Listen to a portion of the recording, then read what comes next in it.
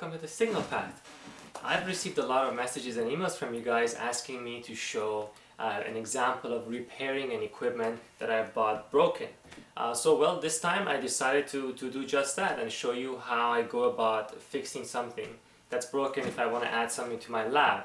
Now, I'm going to do this with you guys on screen time. I don't know if I can actually fix this particular equipment or not, but I'm going to try and see what happens. So I have a few power supplies in my lab, but none of them go to really high voltages. I wanted to do some experiments and I needed something about 50 volts or so.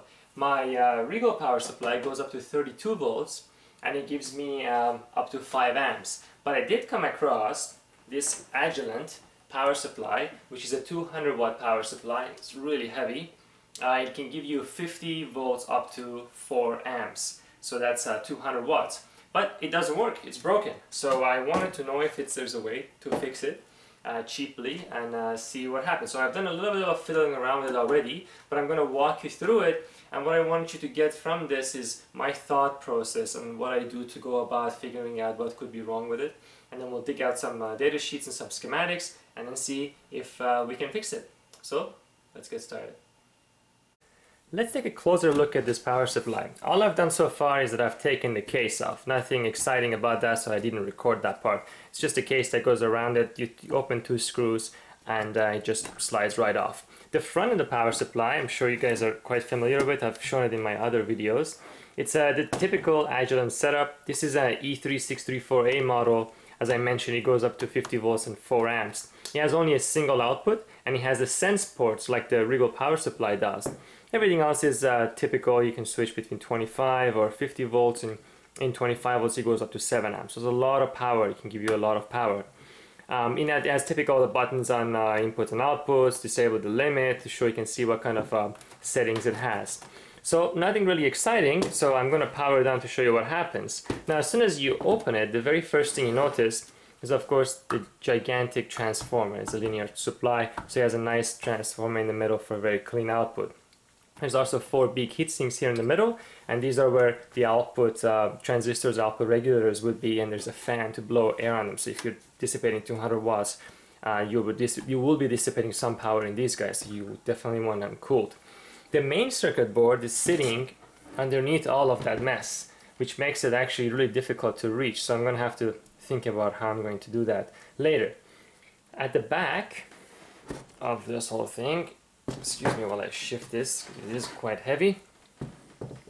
We have an exposed PCB that has pretty much absolutely no components on it. All the components are on the other side, but you can see some nice features. For example, nice power and ground planes and nice thick lines connected to the output, and you can see some mesh pattern in the inner layers of the PCB. You can also see that obviously there must have been a mistake on this board because there is this wire going around, so they've made some correction. And it must be an older model, so they haven't reflected that into the PCB. That's about it on the back, but I did notice something while I was looking at it. I noticed that if you look closely, for example, there are all kind of test ports and all kind of node voltages labeled all around here. For example, all these guys are labeled. So I can immediately see that it may not be so hard to find the problem, because if everything is labeled so nicely, I can just go ahead and probe them while it's powered on to see if they function. But of course that should not be the first step. The first step should be to, well, turn it on and see what is wrong with it and what happens when you turn it on. If it doesn't smoke and burst into flames, then we have a chance. So I'm going to plug it in.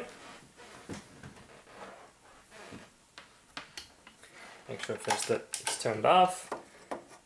Plug this guy in. I cannot see what I'm doing because the camera is in the way.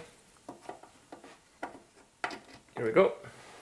So now it's plugged in, and I'm going to first turn it on. All hands off. Just turn it on and see what happens. Well, it makes some noises. Doesn't seem to be smoking, which is good. So let me shift the camera to show you what the front panel is saying. Always have to be careful shifting something that's plugged in.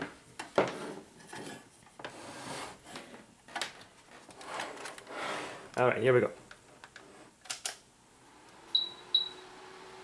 Well, it says output off. That's good. The display seems to be working. The display is really dim. It may not show up on camera, but I think the reason the display is so dim is that this thing must have been left on for a very, very long time.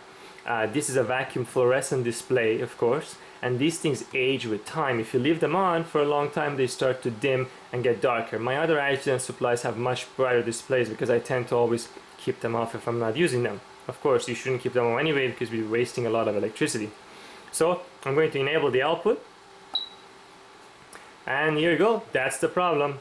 It says 63.66 volts, 8.163 amps. Of course, that's impossible because it's connected to nothing, and I haven't done anything and turned all the knobs. It makes the sound that is typical of something switching, but I to play the display button, turn on and off again. Nope, no chance. 63.66 volts and 8.1 amps. Well, that's definitely broken. So the next thing I can do is I can connect the outputs to the multimeter to see if it actually generates any voltage at all. So let me turn it off, put it down. There we go. Let me set up the camera a little bit better. So I'm going to use my Regal 6.5 digit multimeter. This has become my favorite multimeter because it's extremely reliable and it works really well. A lot of built-in features. I'll review that at some time in the future. So what I want to do is I want to turn this on and just measure the output voltage and see if there is anything at all that comes out of the power supply. There we go. So there's the supply right now connected to nothing. These are the probes. So I'm going to turn the power supply on. I'm connecting the probes to the outputs of the power supply. It's reading 0.6 volts when the output is disabled. That's already not a very good sign because it's supposed to read, well, it's supposed to read nothing. It's supposed to read 0. So let me turn the output on. No change. Let me rotate the knob. Nope, absolutely nothing. Turn it back off. Turn the whole thing off. And it still has 0.5 volts. I guess the output capacitor is charged. And for some interesting reason, it went up a little bit. Turn it back on. Nope, 0.59. So, well, the output doesn't work neither. So, it means to me that the problem isn't simply the display. The problem is something more fundamental internally to the equipment itself, because if the display was bad, at least I may be able to read the correct voltage when I turn it on, and the display might just be showing the wrong value. But as it turns out, the problem must be more serious because I get absolutely nothing. Well, there is something we can do to at least point us in the right direction. For example, I know that all Agilent equipment, most of Agilent equipment and their power supplies all have built-in self-test.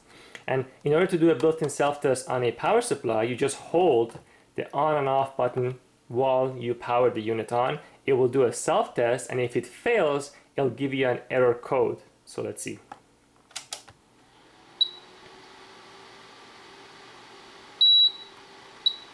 Testing, failed, and I would love to see the error. Here we go, error. Okay, error 632. So it generated one error. I believe this is only one. Yeah, there's only one error. And it just cleared that error. So error 632. That of course means nothing until you go look at the data sheet. I have already done that. So I'm going to grab the data sheet and we're going to see what error 62 actually means. Here we go. I have the documentation here, and I went through it and I printed some of the pages that are relevant. So here it is. It says, oh, it's the wrong page. These are all the errors, 601, 602, and it goes all the way to 632. 632 is actually the last error. Here you go. And I'll read it to you. It says hardware test failed. This test checks the status of voltage and current error amplifiers for the power circuit. If both amplifiers are not operational, the power supply will beep, the error annunciator would be on. Annunciator. I'm having difficulty reading this. So this tells me that, so based on this message, it is saying that the power circuit has failed. So now I have to figure out, well, what is the power circuit? Well, luckily, there is a block diagram of this instrument. And in the block diagram, we have several main sections. So the way the power supply works is that it's a typical architecture, nothing fancy about it. It has a digital section, it has an output section, which is floating because you have an isolated negative terminal. And here is where the voltage regulation happens. And there's DACs and ADCs that monitor the error voltage and set the actual voltage that you want. And there's a bunch of digital circuitry that controls everything and controls the ADCs and allows you to talk to GPIB and all the other things. And there's the transformers right here.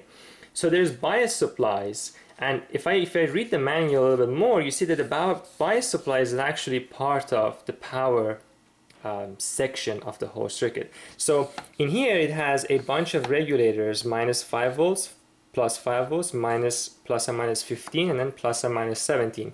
And it says that the plus and minus 17 volts are for the display. Well, the display already works, so it turns on, so that should be good.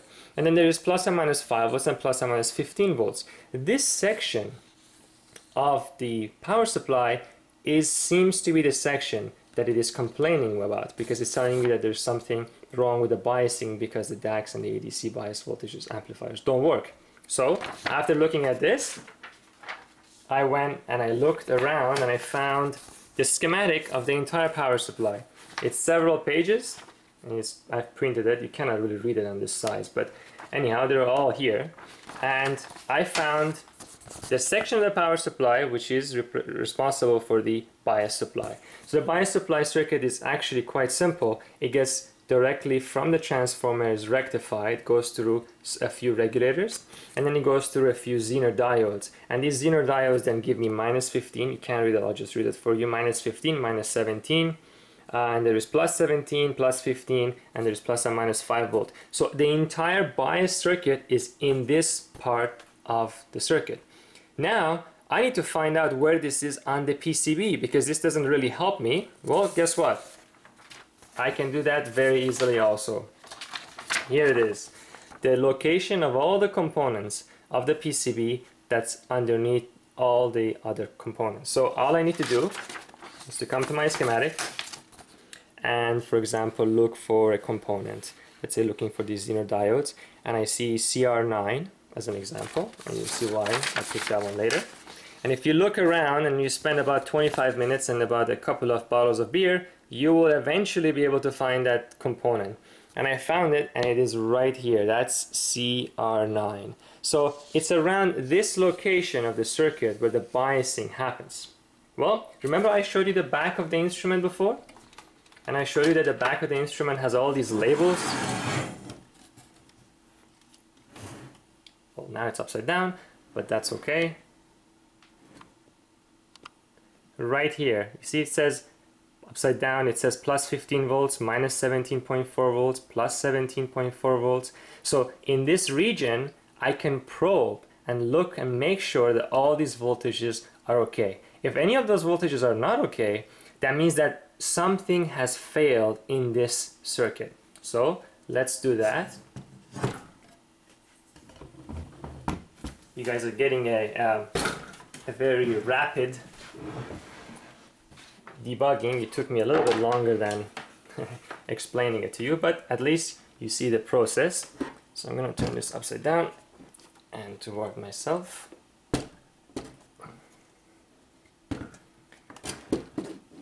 Great.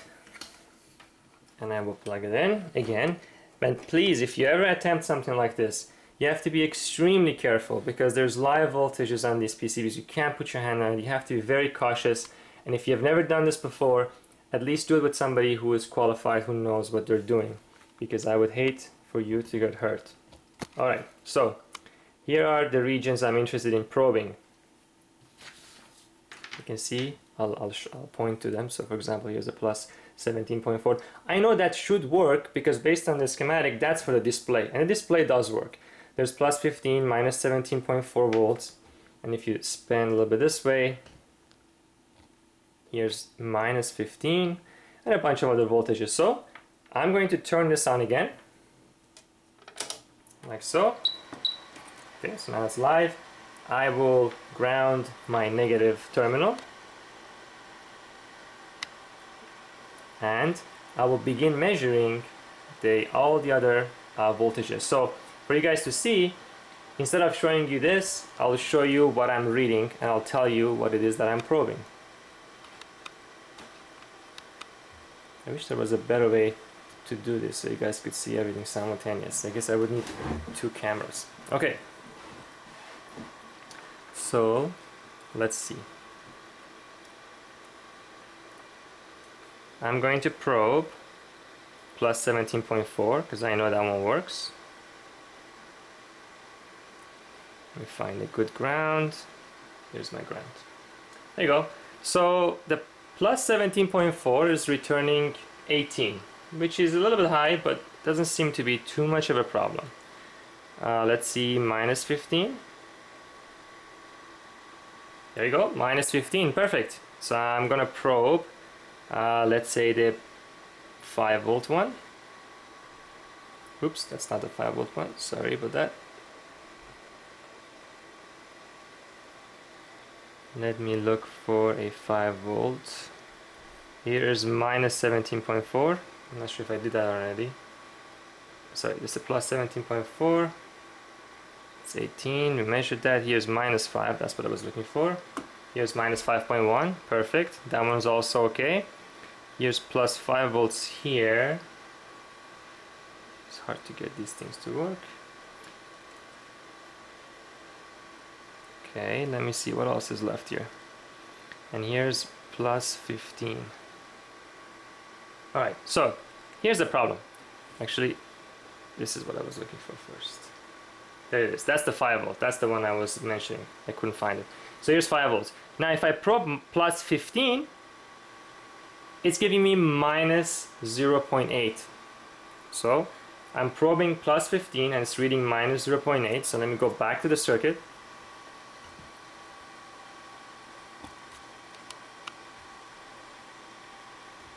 Here we go.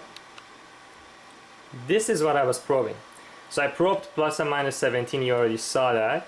And this is the plus 15 right here that I was probing. And instead of reading plus 15, it was telling me minus 0.8. So that obviously doesn't make sense.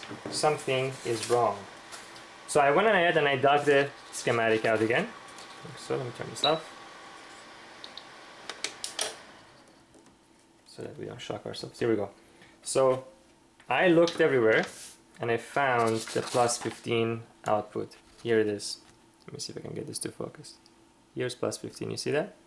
So plus 15 comes through a Zener diode that's labeled CR9. But on the other side of the Zener diode, so if I go out, this voltage, 17.4 volts, is okay. But this voltage, plus 15 volts, is not okay. So if this side of the Zener diode is okay and that side of the Zener diode is not okay, that tells me that, well, there's something either wrong with this guy or something is wrong with this guy. So I have to investigate this CR9 and this other one, which is CR45, and make sure they're okay. And I have mentioned before that I did find them on this schematic, on this location of the components. I found out that CR9 is right here, is next to these big guys. In fact, if you look at this, there's this connector P6. That connector is this connector, P6. If it focuses, you will see it. There it is, that's P6. So CR9, the Zener diode, should be exactly on the opposite side of the board, right next to this connector, right around this area. So now I have to turn around and find a way to get to that little guy. Let's see.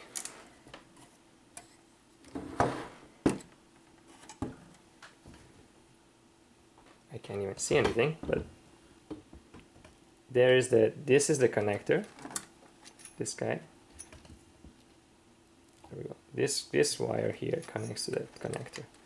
So somewhere underneath this mess is our CR9. In fact, actually, maybe we'll even see it from here. Maybe not. But anyhow, it's in there somewhere.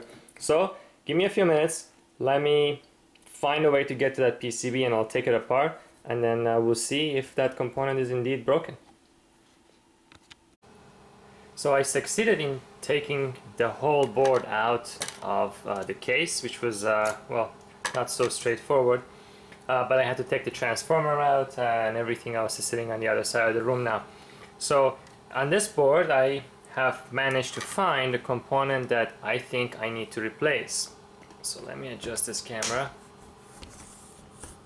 Bring it down here. Now unfortunately, the component that I need to replace is extremely hard to get to.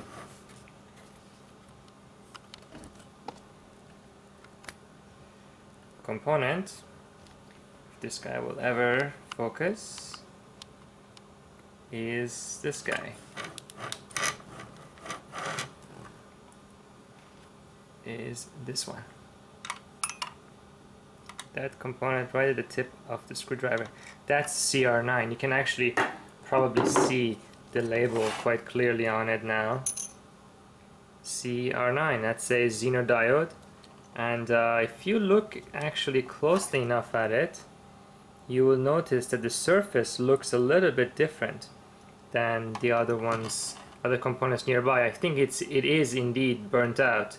I don't know why it's burnt out, but it maybe has a bigger underlying problem that I cannot know at the moment. But what I can do is I can try and replace that and somehow solder a new one. Now I knew that this component, was broken from before, so I went ahead and I did the initial tests before, so I went ahead and ordered from DigiKey a few replacement diodes. They were really cheap. I think they were maybe 50 cents or so. So I have a bunch of them here. It arrived yesterday. So we'll take a look. I only ordered 5. I can imagine that the DigiKey employees must be pretty annoyed when somebody orders just a few of these, but because they have to go ahead and pack them. So anyhow, they look like these. You can see they look just like the ones in the package, the ones in the equipment. There they are. So I can take one of them out and try and solder it. Well, I would imagine soldering it is not as hard as unsoldering the one that's already on the board. So I have to think of some strategy to get to it. These heat sinks are in the way, but the heat sinks are really difficult to take off because there are regulators that are screwed onto it, and I would have to undo all of those, which unfortunately I may not have a choice considering that they are completely in the way. So, but there are these ones that have the capacitors in front of them, so it's not as easy as it seems. That's interesting. I wonder how they have assembled this.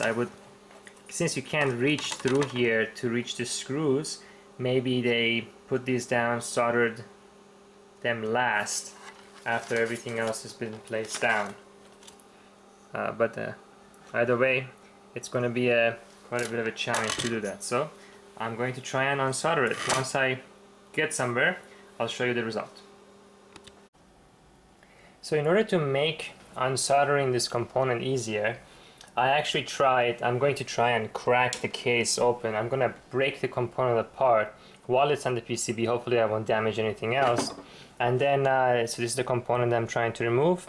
You can see I have this little scissor on top of it, so I'm going to try and break it into a few pieces and then unsolder it one pin at a time so that I can actually get it out, because there's no way I can properly heat it with my soldering iron. I need a hot air knife, which I don't have. So let me see if this is even possible. I need to find a way to reach it.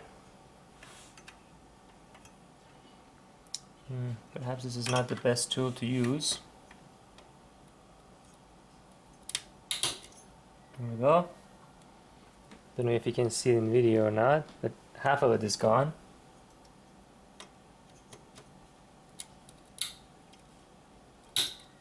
Oh, there goes the other half. So I may have damaged the PCB, but not so bad that it's unrepairable. Alright. Let me clean this up a little bit. I'll be back. Okay, I went ahead and I replaced the diode with some great difficulty. In the process of breaking the old one off, I actually removed one of the pads. But that pad is not being used anyway, so now the diode is being held with only 2 of its pins.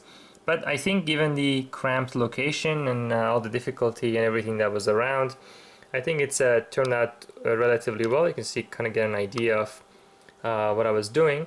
So I had to reach in this little area to be able to do that. So it was oh, I'm holding the camera in my hand, so it wasn't the easiest thing to do.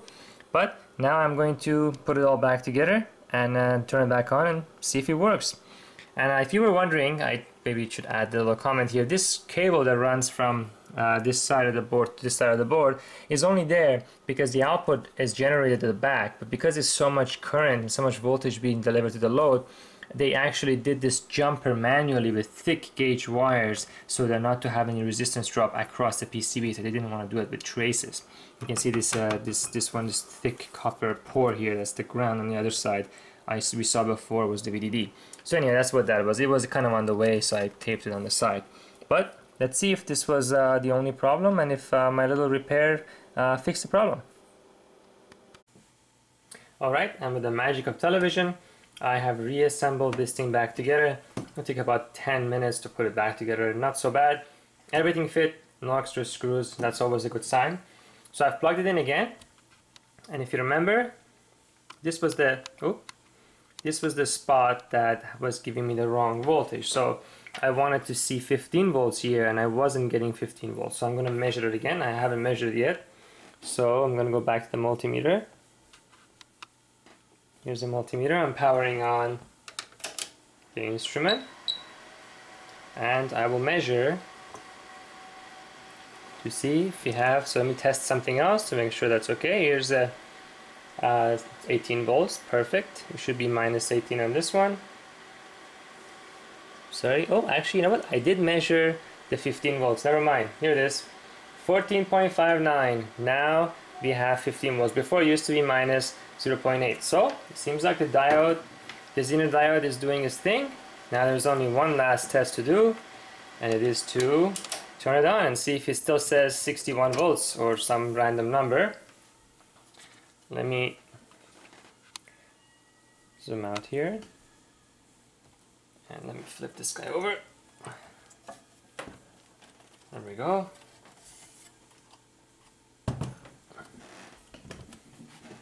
Let's see what it says. Plugging it back in. Power. Actually, let me run a self-test on it.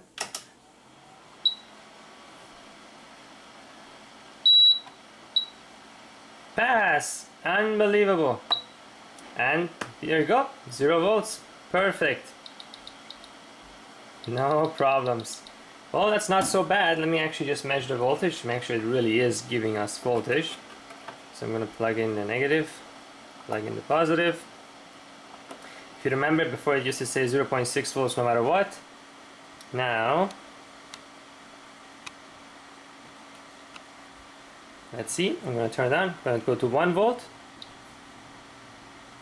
How about that? Unbelievable. 2 volts. Let me go to 25 volts. Perfect. Now I'm going to try 50 volts, which is its maximum setting, and 49.98. Phenomenal. I am extremely happy that this unit has been repaired. So you can see here, 50 volts. And the total cost of repair, less than 50 cents and about an hour and a half. And all I needed was a single multimeter, a soldering iron, and a diode, and of course the manual data sheet online. So you can see that sometimes you get lucky, like this time. That doesn't mean that every time I've bought something I've been able to fix, but if you look carefully, you may be able to find something and repair. So now I am going to add this 50 volt supply to my lab. I can clean it up a little bit and it's ready to go, and hopefully I can come up with a new experiment to use this little guy and put it through the test. Of course, I just did a quick voltage test. I have to put it through loads and check its rise and fall times, make sure everything's okay, but first it looks good.